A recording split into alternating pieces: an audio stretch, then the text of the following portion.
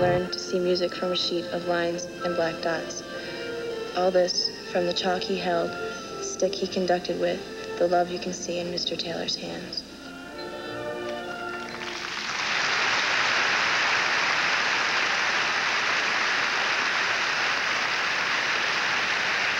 And now, to demonstrate the fruits of their labor, here all the way from Spencerport, New York, are the members of the Wilson High School Concert Band to play one of the most popular marches. It is called, appropriately enough, Americans We. Ladies and gentlemen, Terry Taylor and the Wilson High School Concert Band.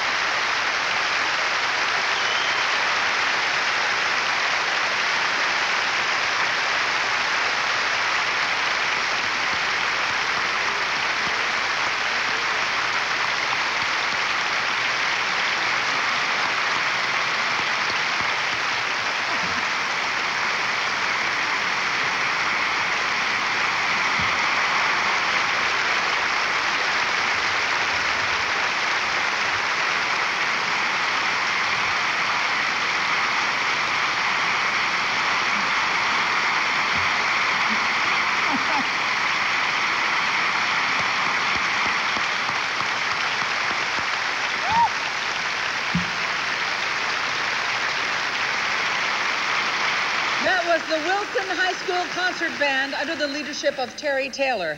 They are the final group representing the performing arts. And earlier this evening, you saw performances by two other outstanding groups. The first performance was by the North High School Dance Company.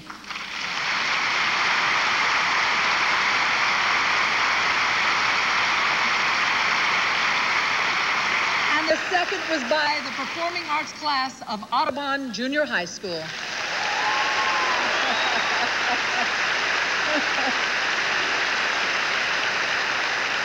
The arts are alive and well thanks to the dedication of teachers like these three honorees for Outstanding Performance Arts Teacher. Colleen Callahan.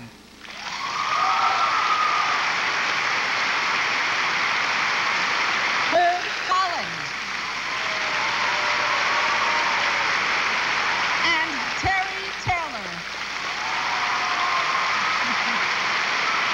And the Outstanding Performing Arts Teacher for 1991 is Terry A. Taylor.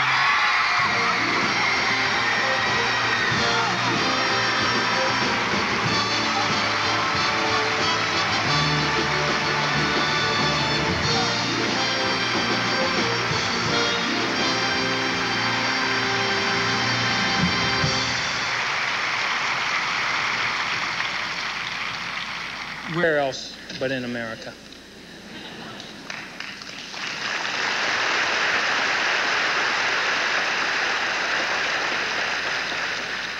I'd like to thank my family, such a fine group of young men and women on this stage of all of the groups.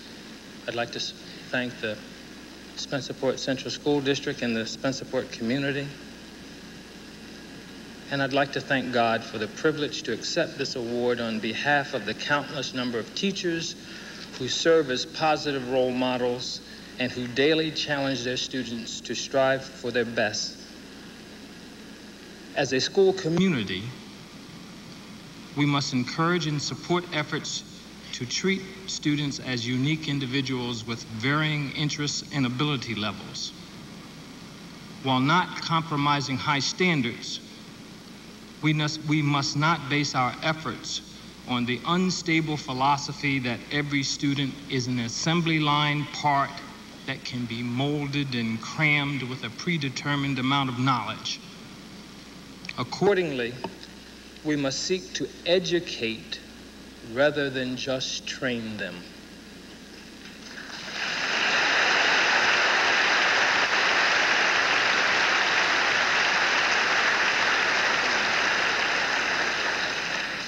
We must provide students with opportunities to learn how to discriminate between valid and invalid information. We must help ensure that students learn how to apply information and skills not only in school, but also in new and unfamiliar situations outside of school. It is particularly fitting for me to conclude with the words of Walter Elias Disney. Our greatest natural resource is the minds of our children. Thank you.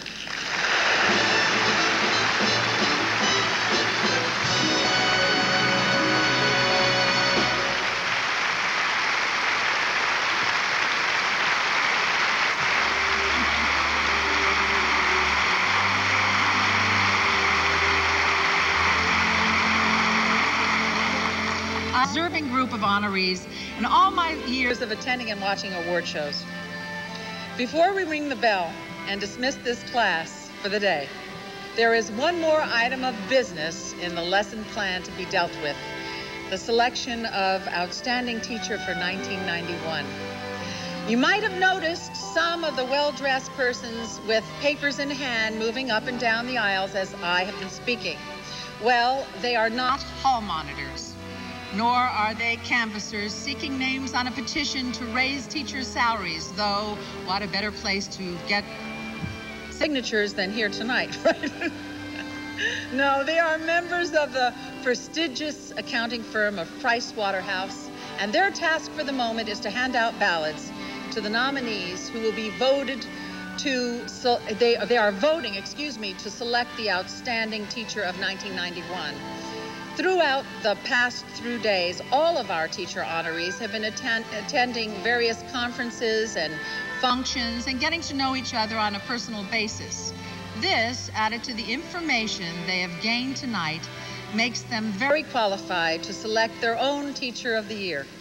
Once they have filled out their ballots, Pricewaterhouse will collect them, immediately have them tabulated, and we'll be able to announce the results in a matter of minutes. Meanwhile, to refresh all of our memories, here is a recap of the 12 finalists eligible for the title Outstanding Teacher for 1991.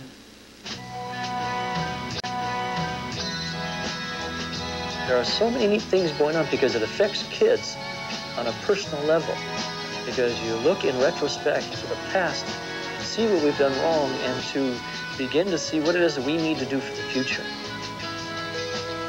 I want them to say, you give me the information, and I'll try to digest what I can of that information. I also want them to have respect for learning. I want them to see new ideas as something exciting. I never really passed math at all until I got here. One of the things that I do first is try to give them the image that math is real. You know, mathematics is the buildings downtown. The rate at which that car goes down the street.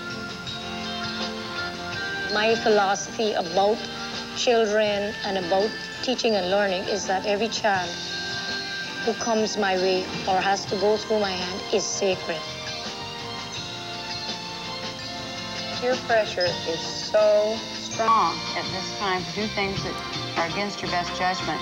Now you put alcohol into your system, and now we've got a whole nother set of factors to deal with.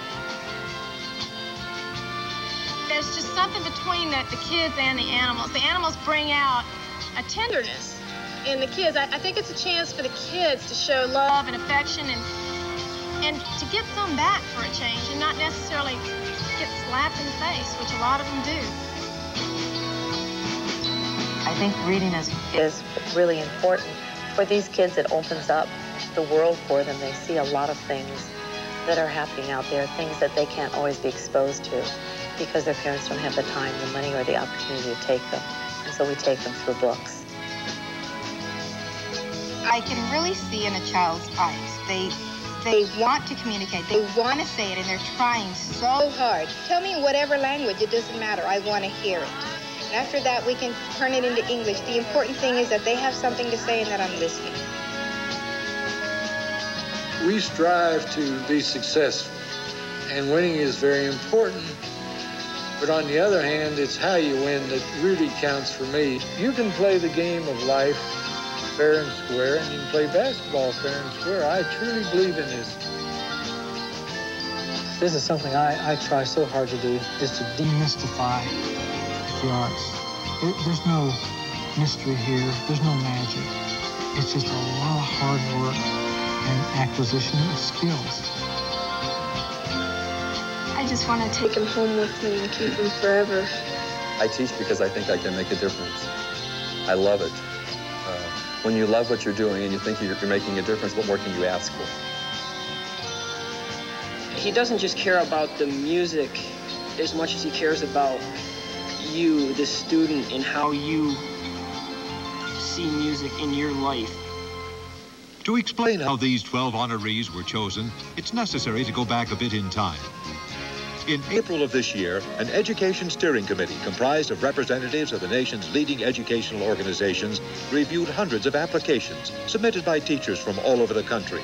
36 teachers, 3 in each of 12 categories, were selected. Each teacher receives an honorarium of $2,500 and is recognized in tonight's American Teacher Awards. Earlier this month, the Education Steering Committee reconvened to select the outstanding individual teacher in each of the 12 disciplines.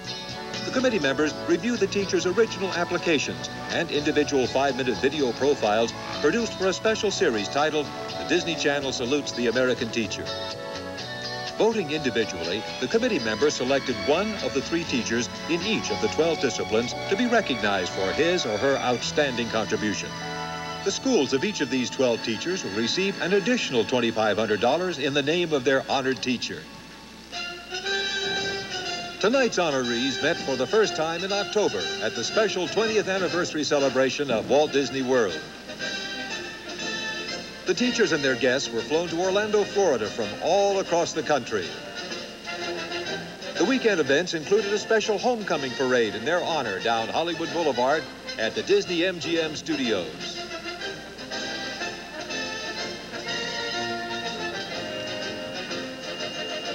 Throughout the weekend, the teachers had time to get to know each other and exchange ideas and teaching experiences.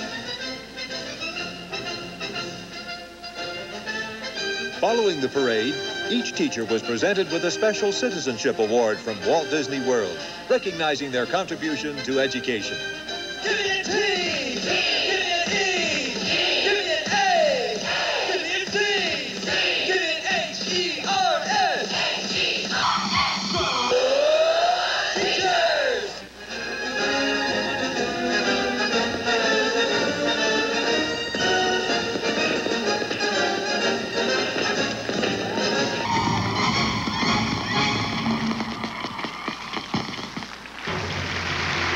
Ladies and gentlemen, one of the founding directors of the President Points of Light Foundation and chairman of the Walt Disney Company, Mr. Michael Eisner.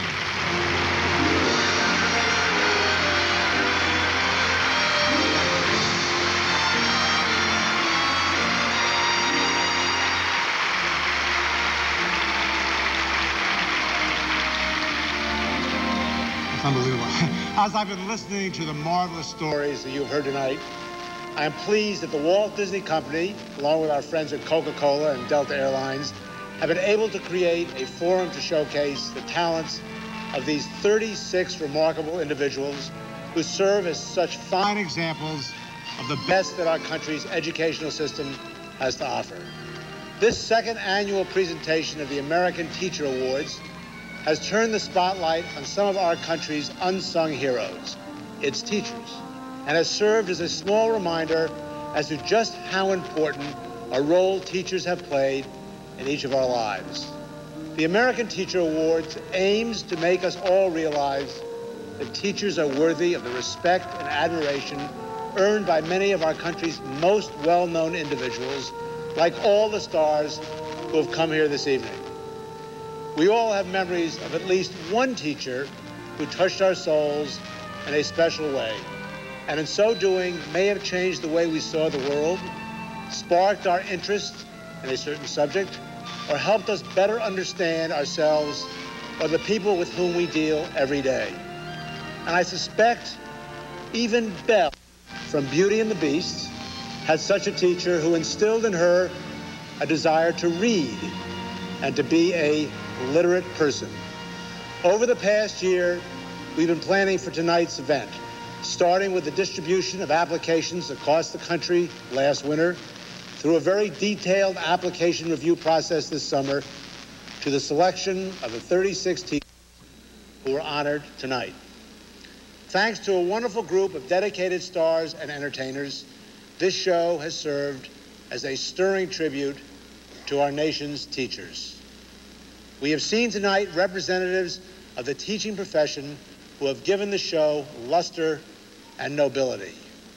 Now, through the voting process that is going on even as we speak, the teachers themselves are about to select one of their own to be named the Outstanding Teacher of 1991. With the title comes an honorarium from the Walt Disney Company of over $50,000. $25,000 to the teacher, another $25,000 to his or her school, plus $10,000 more to the school district. And now, if the ladies and gentlemen from Price Waterhouse will give me the results, I will announce the Outstanding Teacher of 1991. Thank you. The Outstanding Teacher of 1991 is Edward M. Schroeder.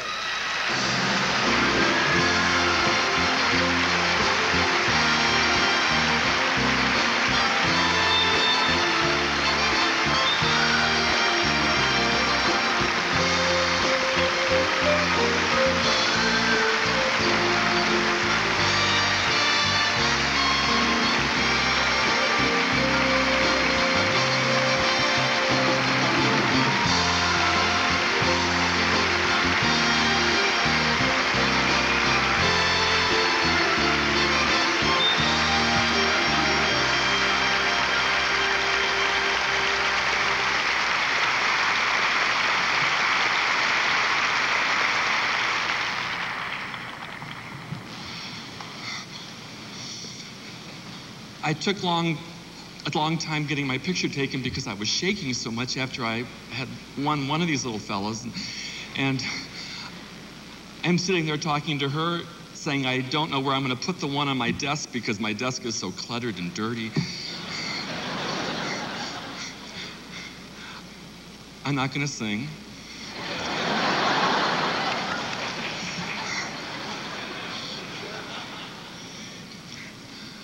For those people who are sitting in this audience and know me and to see me fumbling for words, I know that you don't believe this because I usually can't be made to shut up.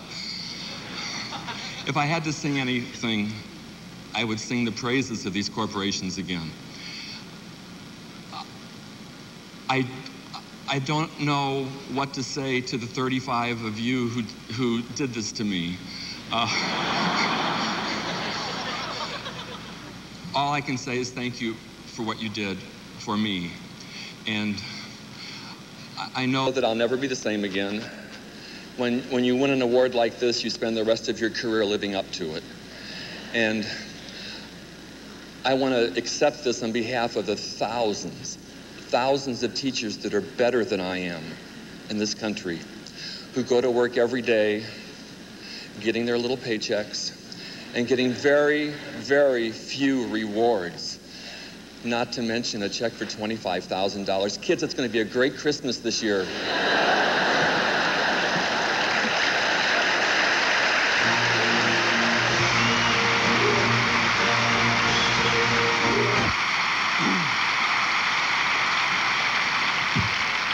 Let's get to the party. Thank you very much.